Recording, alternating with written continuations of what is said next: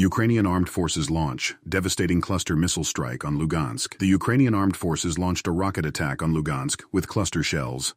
A fire-started Ukrainian troops launched a cluster munition attack on Lugansk, said the head of the LPR, Leonid Pasechnik. As a result of the attack, a fire started. Employees of the Ministry of Emergency Situations, law enforcement agencies, and doctors went to the scene.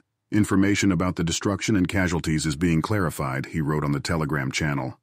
Pasechnik emphasized that he keeps the situation under personal control. Earlier on Monday, a media correspondent reported that several explosions occurred in Lugansk, which were heard in all parts of the city. Eyewitnesses reported on social networks about the fire without specifying details. Ukrainian troops regularly shell populated areas in the Donbass.